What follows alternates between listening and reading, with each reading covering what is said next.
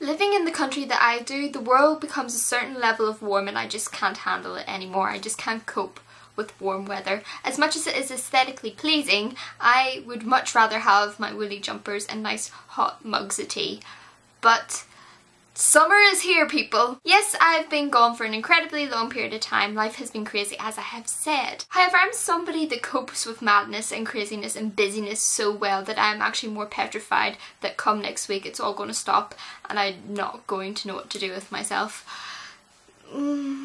But since I've been gone for such a long time, I thought I could have a little catch up with you guys about things in general and things that I've been loving. So as you may be able to tell, there was no April wrap up, and that is because I literally read 2 books. I read Half Bad by Sally Green and I read Anna and the French Kiss by Stephanie Perkins. Anna and the French Kiss I loved. It was a lovely fluffy contemporary, really cutesy and easy to read. Loved it. Half Bad was kind of half formed.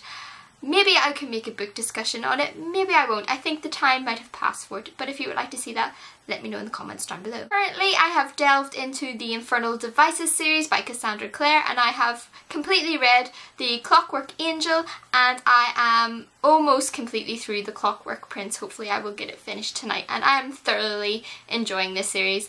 And not surprising, like most people, I think I like this series better than I like The Mortal Instruments. Big surprise there, because everybody seems to. I have watched so many good movies since I've ever mentioned movies to you guys. I don't even know where to begin. I think for this video I will specifically say Maleficent, because Maleficent met my expectations and then went above it. It was so dark and eerie and atmospheric, and I loved the anti-hero story. In fact, I think I preferred the anti-hero story better than the original Sleeping Beauty.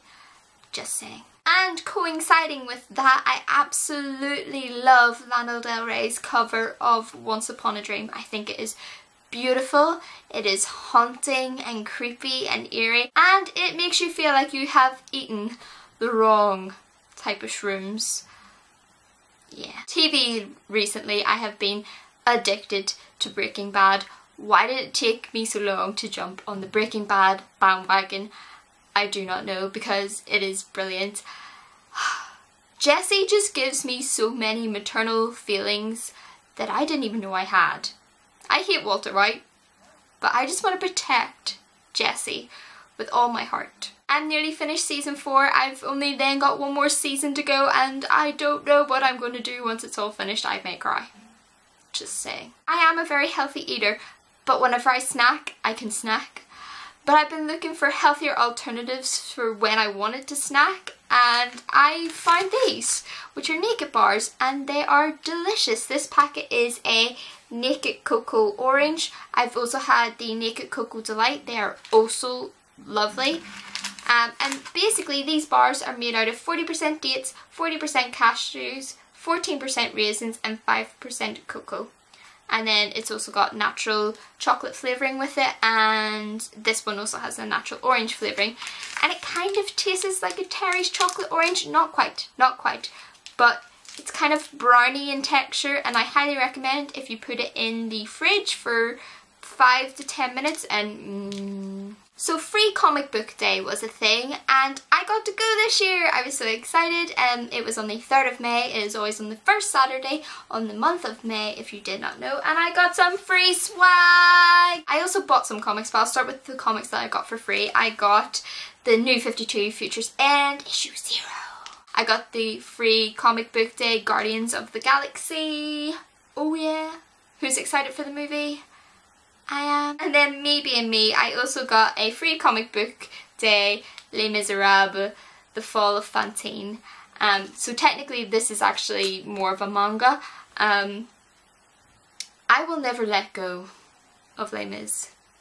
It will never be over for me. So then we'll go on to the comics that I bought myself. I picked up the first issue of Miss Marvel. Haven't started this yet, but I'm really excited to, and then to get the others, because female protagonist, kick-ass woman, and yeah. Then I also got issue 2 of the New 52 Wonder Woman, because they didn't have issue 1 from what I could see, so I was like, do you know what, number 2 isn't too far into it that I could still pick it up, so I did. Then I got a retro, a Marvel team up, Spider-Man and Hercules, and I purely got this because I love Spider-Man.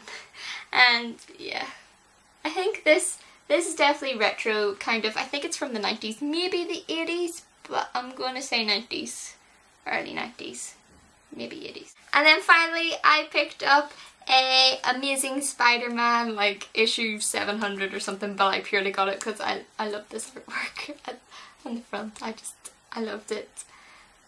Yeah. And I forgot to say that all back issues, so everything that I did by myself, all back issues were only £1, so bargain. Also, Belfast had its first MCM Comic Con and I did not get to go. Cry. However, this weekend is Belfast QCon and I shall be there. I will be cosplaying and definitely it's going to be fun and exciting and I can't wait. So like I said, life had been crazy, but next week things will definitely be slowing down. As much as I'm scared about that, it will mean I have more time for this. In theory, I make you guys hold me to it.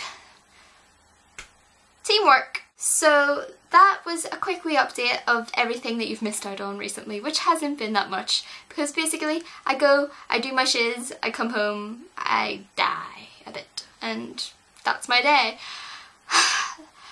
Getting old, that's fun.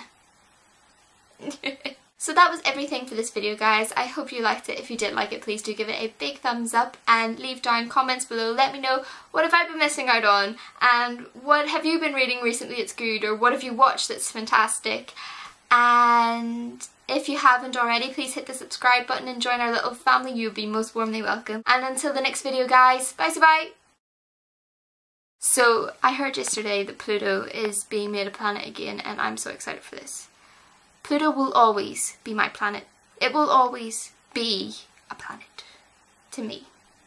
Never forgive, never forget.